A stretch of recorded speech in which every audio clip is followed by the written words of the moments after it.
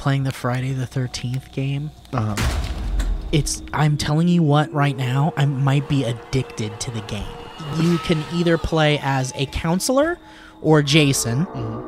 And if you're a counselor, then you basically have 20 minutes to escape Jason. Yeah. And if you're Jason, you basically just use your tips and tricks to try to take down counselors. I like that. You can chat with people while you play the game, but it doesn't work like a normal chat in a game works. The way it works is it's based on the proximity. So if you're close to them, you can hear them.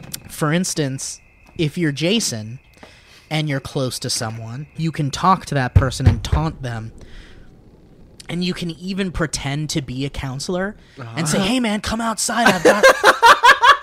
I've got the keys to the car. Yeah. Let's escape. Come outside. I'm not Jason. Not and Jason. I've got the keys to the car. I've got money, too. A whole bag of money. And a chocolate. And a sandwich. It's my last From sandwich. the Earl of Sandwich. And I'm not even that hungry, and you could finish it. It's one of those turkey and cranberry ones. Thanksgiving. It's seasonal.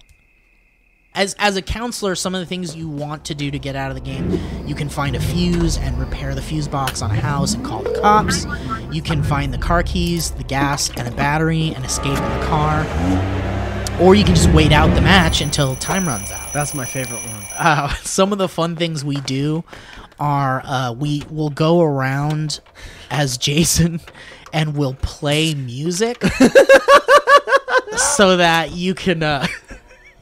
so that you know Jason's nearby when you hear a track. Yeah. And last night, Rob was playing Drops of Jupiter. And it was the most terrifying experience ever. Because... So tell me...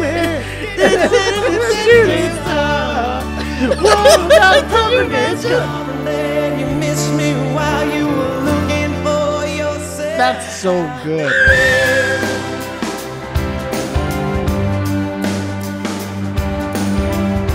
And then he would play, like, Celebrate.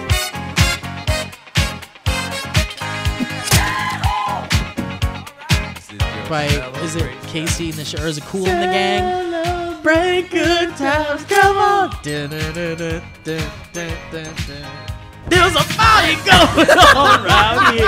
And then people are like, Come out the house. Don't get me, Jason, no! And he won't even talk. It's just you hear the music.